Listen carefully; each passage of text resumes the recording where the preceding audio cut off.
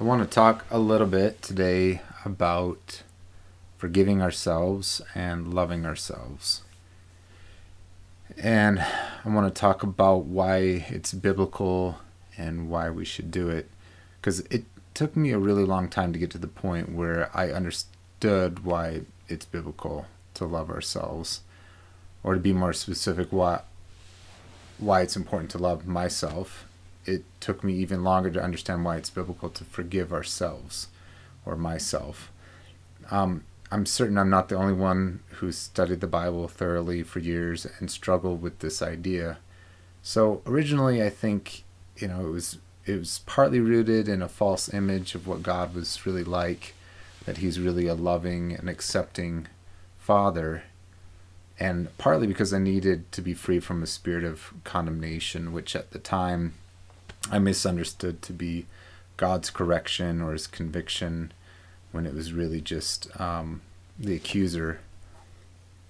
But it also probably was a reaction to pop culture psychology that was pushing the idea of loving yourself and forgiving yourself. And amidst that pop psychology, they disespoused anything to do with Jesus, with its pseudo-healing and pseudo-self-help philosophy. And that's not to say anything about pseudo-prophecy and pseudo-spiritual knowledge. But even still, I got free from the other misconceptions, and I was experiencing the Father heart of God truly, but I still couldn't wrap my mind around this idea of loving myself. I knew God's unending, unconditional love. I knew His complete forgiveness. I understood His value for me and His identity over me. It just didn't seem right to love myself, and especially to forgive myself. And some of my hesitancy was because of the mantras that so many schools and churches and society preach that really sound good but aren't quite right, at least the way they're often applied and the intent behind them and the way that they're delivered to the masses. They're things like, well, life isn't about you, or the church doesn't exist for you, or live to serve others, put others before yourselves, don't be narcissistic or selfish. Well, all of these ideas, aren't bad in themselves. In fact, they're rooted in biblical concepts. I could give you a verse or a proof text for each one, but there's a proper expression of these that's only found when Christ is served and when He's given first place, and He works His love and power through us to live these out in the way that He intended, not through some self-imposed rules or introspection of our own understanding, where often our hearts end up condemning us needlessly and we live without power. So these phrases have this nice way of sounding spiritual, but the problem with the mantras is that when they're misapplied, they perpetuate the enemy's lies of insignificance, of false condemnation, of self-hatred, and purposelessness. And this actually feeds the very attitude that Jesus came to eradicate. Too much of the world, including the church, believes this because they live under a religious spirit that poses as God, making them feel horrible all the time and never really receiving the Father's love, His forgiveness, and acceptance of them. So I understand that the church is trying to respond to a cultural attitude which is self-absorbed, self-idolizing, and dishonoring of God and His Word. But the proper response to this doesn't involve agreeing with the lie that says, well, we're nothing and only God is anything. And this is super spiritual and religious, because if that were so, then God would have never have made mankind or people. He would never have sent His Son Jesus. He would have existed by Himself and only for Himself. But you see, love and grace are giving. They impart a worth that's undeserved, a worth that doesn't disappear the moment we receive it so we can become slaves all over again.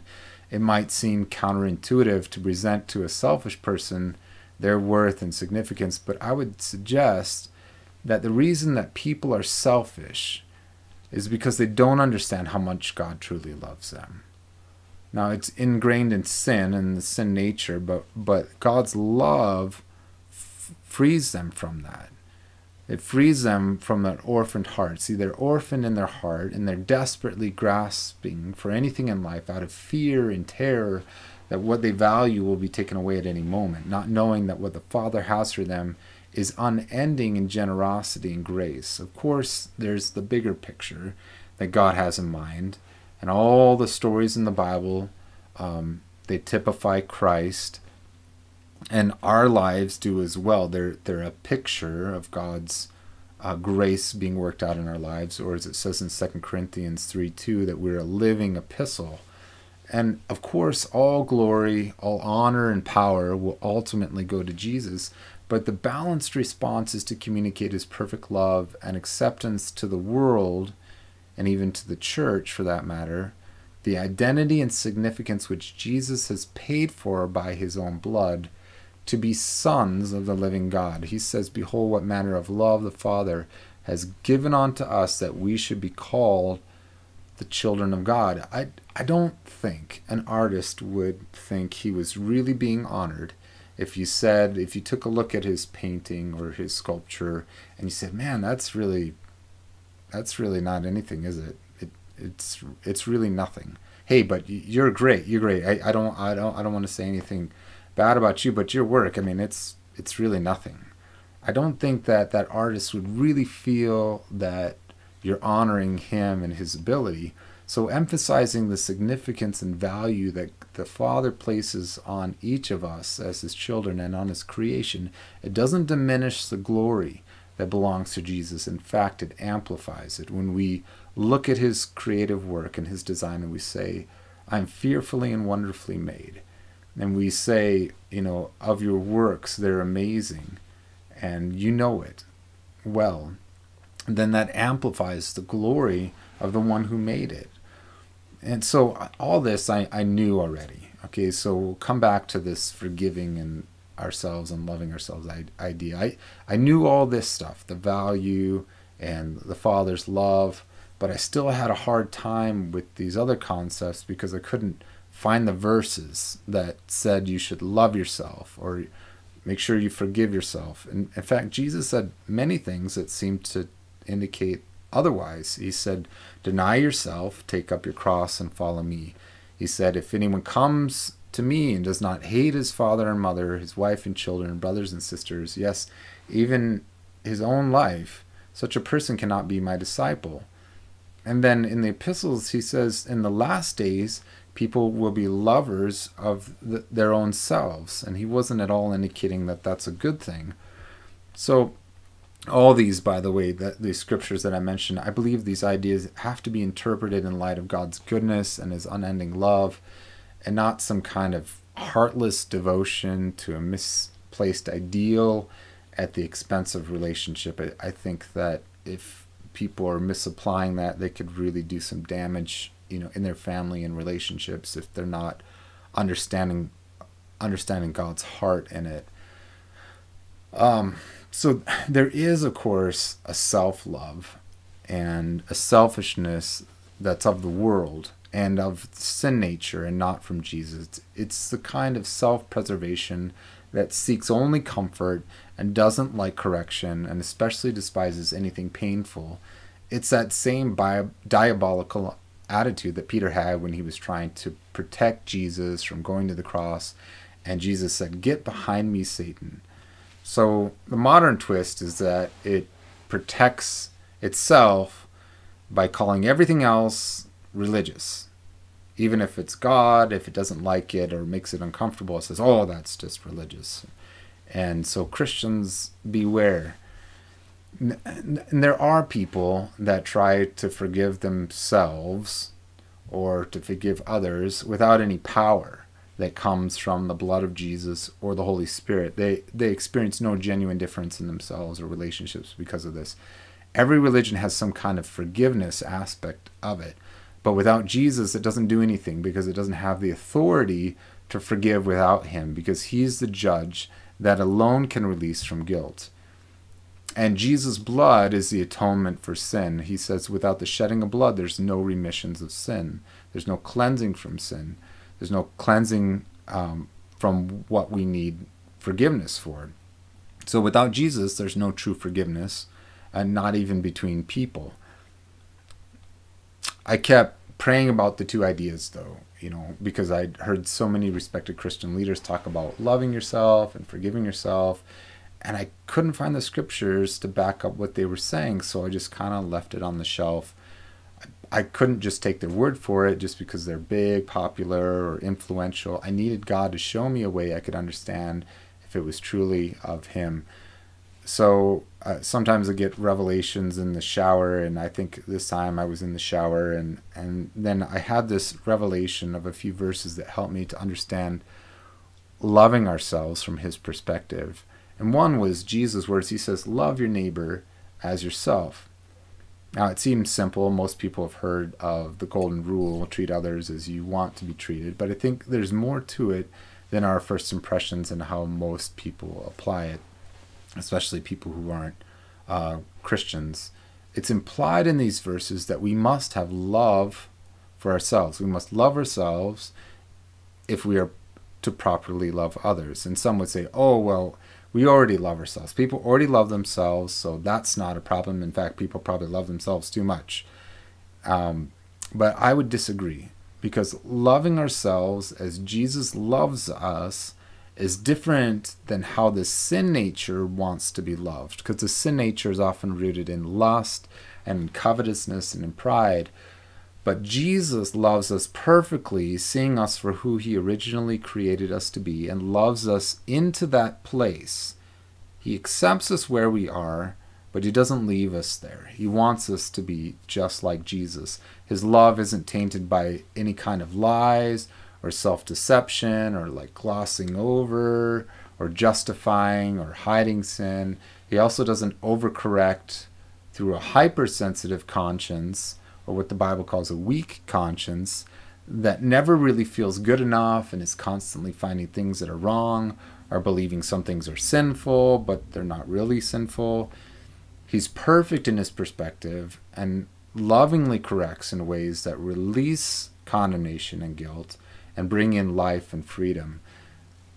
Often, though, people are still bound in sin and guilt and condemnation and self-hatred, and God has to sovereignly break through all of these before we can even grasp what loving ourselves look like.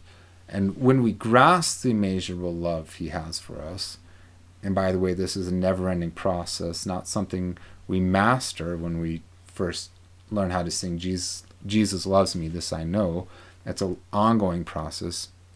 So when we grasp that immeasurable love, then we see the precious thoughts He has for us, that He says are as many as the sand on the seashore in Psalm 139. We see the plans He has for us to prosper us and not to harm us, to give us a future and a hope. It says in Jeremiah 29:11.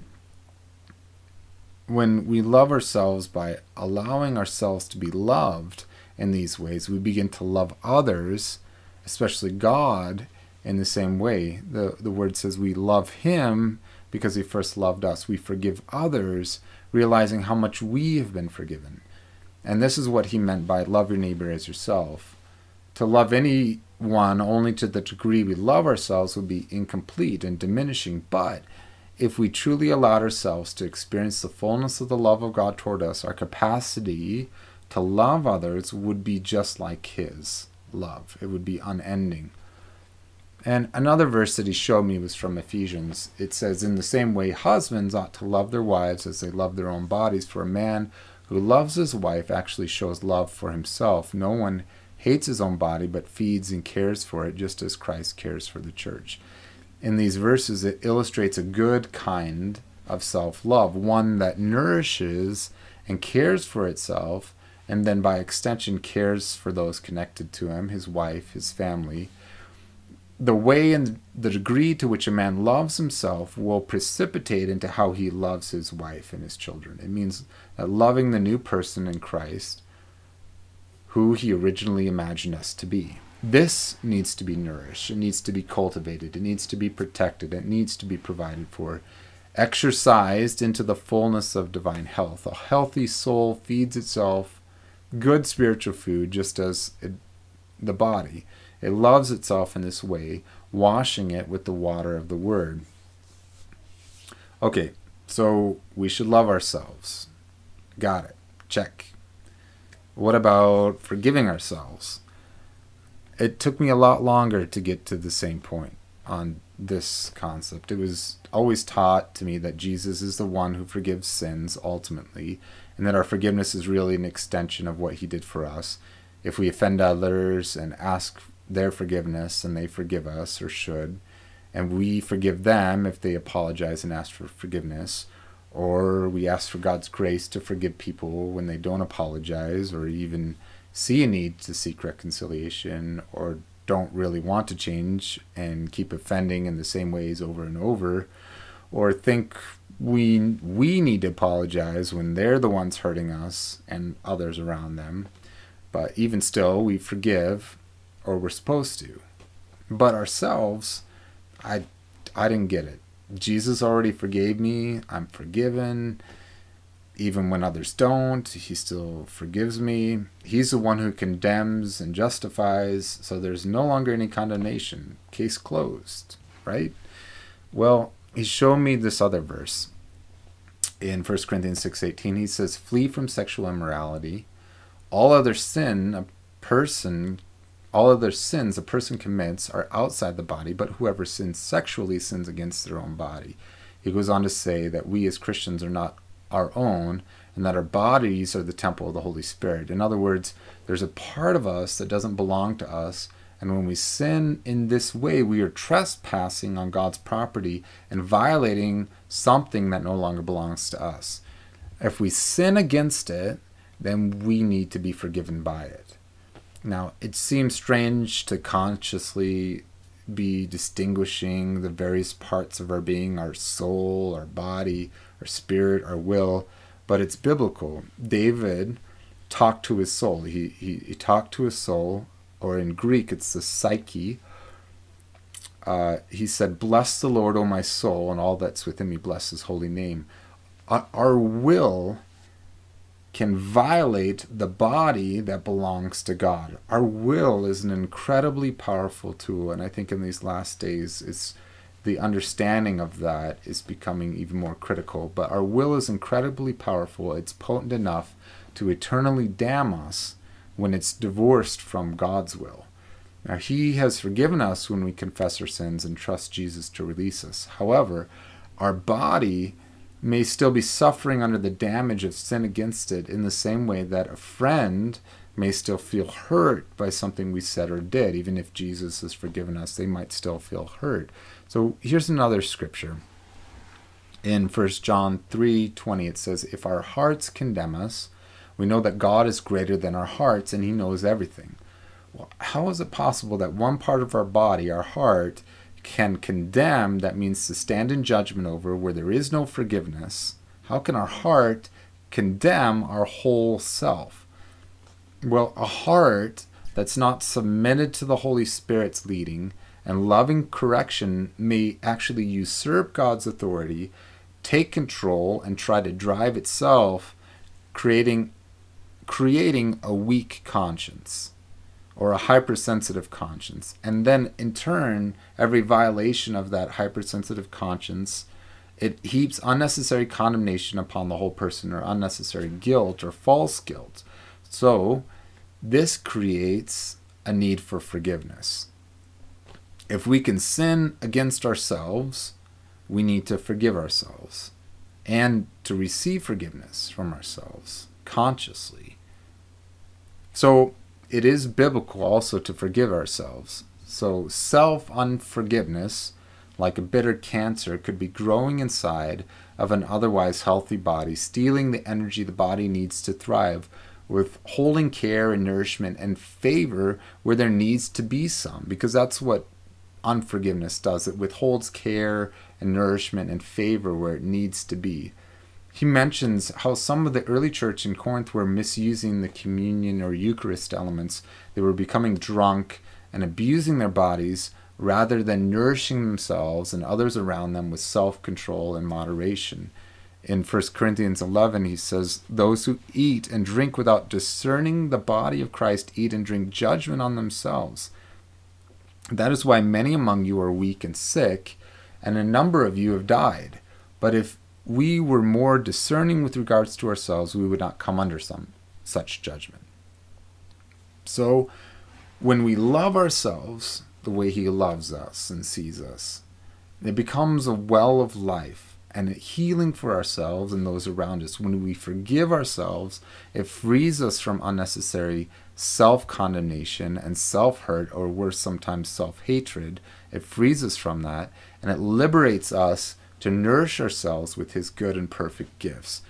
It increases our capacity to forgive others and to love God back and to love people around us. So I encourage you to spend some time meditating on these scriptures that I shared with you, and leave your comments and ideas below, and let me know what God's doing with you and how you're getting healing in some of these ways. I know it's done a lot for me to learn how to love myself as God wants me to, and to forgive myself as God wants me to. So appreciate you tuning in, and we'll talk to you later.